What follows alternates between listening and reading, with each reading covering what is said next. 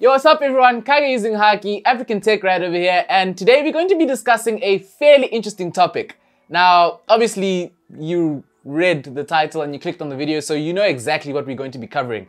We're going to be covering SpaceX in Africa, for South Africa to be more specific. And I'm going to be discussing as to like what we should be expecting, if you should get it, whether you should skip it, or you should just get it because it's internet from space.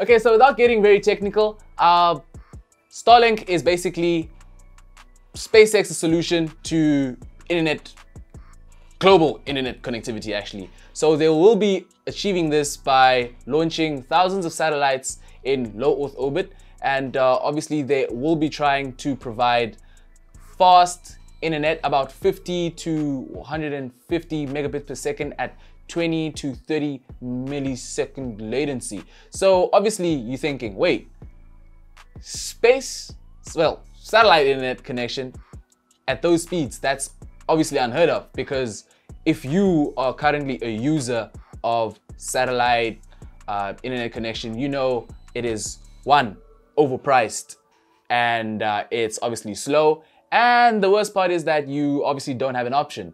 Options such as fiber or broadband, 4G, LTE, whatever, 5G, whatever you want to call it these days. So as you can see, this is obviously geared towards people who are not, well, currently at least, who are not in urban areas. And so it's usually primarily geared towards individuals that are, I don't know, farm, rural areas, and they obviously don't have internet connection, and if they do, it's extremely patchy at best. So that being said, South Africans are obviously able to, well, get their hands on, or at least pre-order SpaceX or Starlink's internet from about $99, which equates to about 1,400, 1,500, depending on the current exchange rates, of course. And once you do put the deposit, it will be subtracted from your first monthly payment of $99, of course. However, that is excluding the $499 that you have to pay upfront for the whole equipment list, which is basically the satellite dish, the internet router, and all the cables that you're going to need for the installation. And of course, if you are average South African, you're thinking, whoa, $499, that's obviously mind-boggling. That's close to like, what, if my calculations are correct, about 7,000 something, 7,500 something.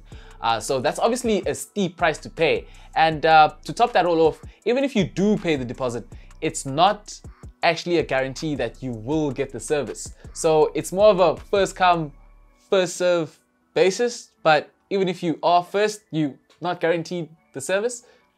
Pretty weird. I don't know what Starlink's doing over there. However, the product will be available obviously for testing and as a consumer use rather. So obviously taking into consideration that you have to pay an upfront fee of $499, which is about 7,000 something, and a monthly cost of $99, which is going to be like 1,400, 1,500 every month, you obviously going to be thinking that, yo, this is very expensive, and there's obviously a wide array of options that you have, especially if you are in an urban center. I'm talking Joburg, Pretoria, Cape Town, Durban, those areas. But one thing that we have to consider is that SpaceX, at least, well, Starlink, at least currently, they're not pivoting this primarily to us. As I stated before, this is primarily for individuals who are underserviced, individuals that don't have access to the internet, or they do have access to internet, however, it's very patchy, and as a matter of fact, they pretty much getting ripped off. So you would find companies that say charging 150 Rand for 1 gigs of data. However, it's not optimal coverage.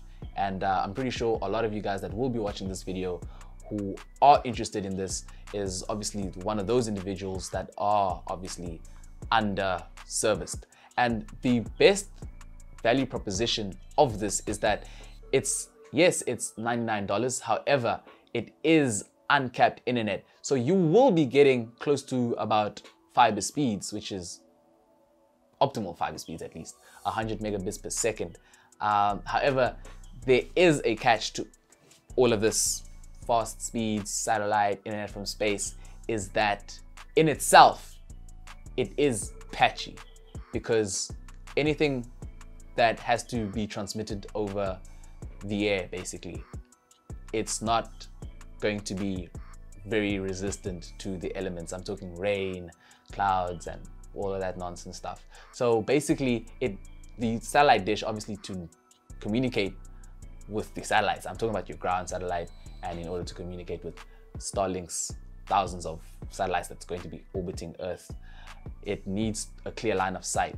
And obviously on a rainy day, cloudy day, or thunderstorms, you are going to get a hell of a ride, to put it quite frankly. So it's obviously still not as stable as ADSL, 4G. I don't know if it's going to be as stable as 4G. Maybe you guys can correct me on that, but I don't think it's going to be as stable as 4G, simply because that the internet is still new and there's still a lot of development going into that. So you could still give it a shot if it's up to it. I mean, if you are up to it. With all of that being said, the network quality of Starlink is obviously improving at a hell of a rate due to obviously SpaceX constantly launching new satellites. Like there's a whole lot of satellites being launched, about like a couple tens if not hundreds by the time of this video, of course. So the network quality will be linked, or will correlate, to how many satellites are in orbit, and obviously how many people are using the internet. So obviously right now, the speed tests and the reviews that we are getting are obviously promising, as all of the reviews that I watched, they are obviously getting way more than 50 megabits per second down and up, so even able to watch 4G videos and so on.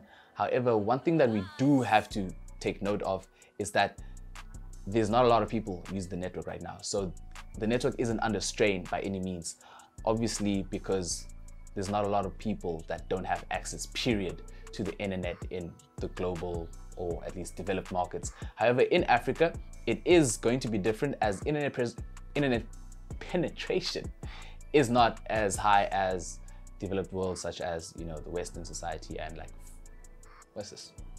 East Asia. Slipped my mind over there. So obviously internet access over here is not as rampant, and prices are high, not very reliable. So in my opinion, I do think that Starlink does have a lot of money to make over here, a lot of money. But speaking about a lot of money, it does cost a lot of money for an African. Obviously, pay is less, exchange rates, they are going to hit us all the time. So in my opinion, I do believe that SpaceX will obviously have to do some sort of price configurations with regards to local economies, because like paying with, let's say, the Zim dollar, like it's like exchanging, it's going to be very volatile. One month you'll be paying X amount for your internet, the next month you'll be paying so much, and that is obviously due to political instability, economic instability, and which brings me on to South Africa's biggest problem, if I must be honest, will be how regulators respond to SpaceX. Obviously, they will have to be regulated, as you cannot function in a country without regulation, without paying taxes, and so on and so forth. However, the problem with South Africa particularly is that there is a lot of bureaucracy, and that will obviously might slow down the process of, you know, rolling out the internet as fast as Starlink would have wanted to.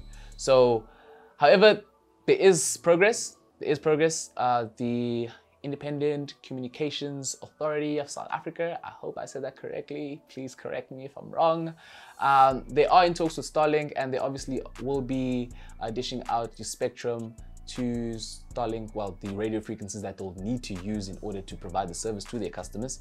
And not just that, they'll obviously auctioning out a lot of the frequencies to local, what do you call this now?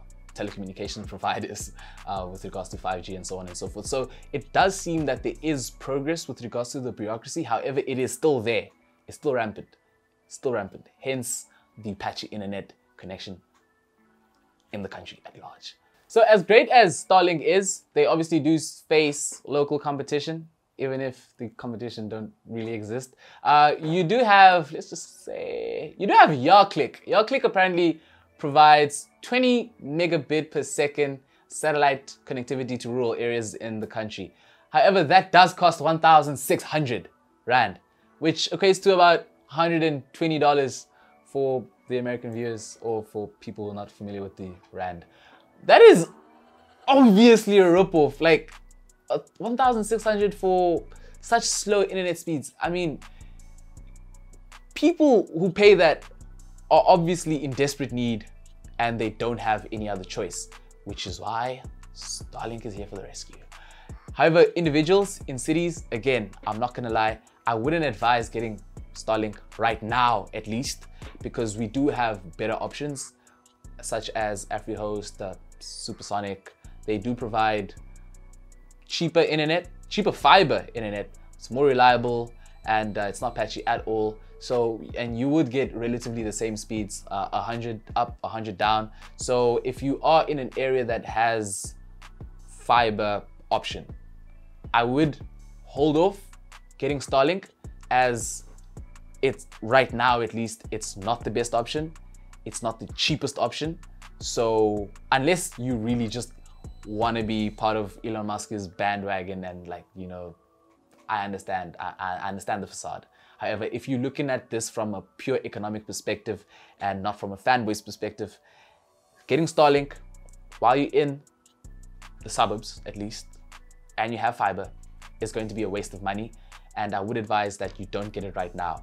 At least wait for, I don't know, a couple of years until they have all of their satellites sorted out, internet sorted out, latency sorted out, especially if you are a gamer, because latency, gaming from space is not going to be very easy. But obviously Elon Musk and his team, Starlink, they are obviously working around that.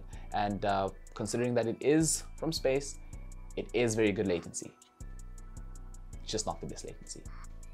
And that is African Tech Rad's 2, 5, 10 Rand on that. That's my word of advice. Those have been my thoughts. If you guys obviously enjoyed the video, we would obviously appreciate it if you would, you know, smash that like button, and don't forget to subscribe, as we do notice that most of our viewers are not actually subscribed. So it would obviously help us get to you the content that you're already watching. So hit that subscribe button, like, leave us a comment. What are your thoughts? How would South Africa handle Starlink? Too much bureaucracy? Is it a good change? Is it a bad change? Will it flop? Will people adopt? I don't know. Let us know. I give you my opinion. Give me yours. Kaga using Haki, African Tech Rad.